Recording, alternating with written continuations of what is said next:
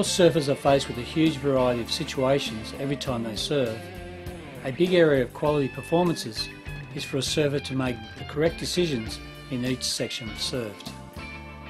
That is, decisions as to where and how they will perform their manoeuvres and what type of manoeuvres should be performed.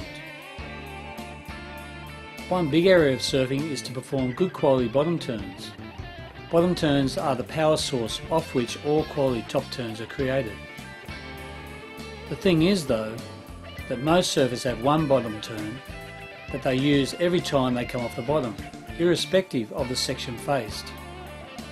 But the reality is there are really two different bottom turns that can be used.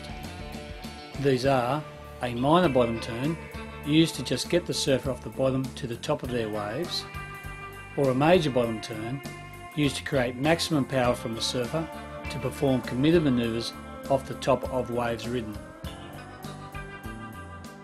As an example, here is a wave where two different top turns are performed, both being preceded by two different bottom turns. In the first one, a half snap is performed, set up by a minor bottom turn where the surfer leans off his surfboard but his body shape is relatively tall.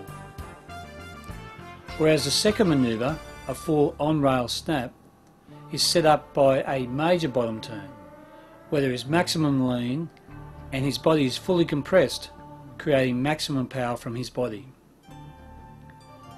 Two different bottom turns setting up two different top turns.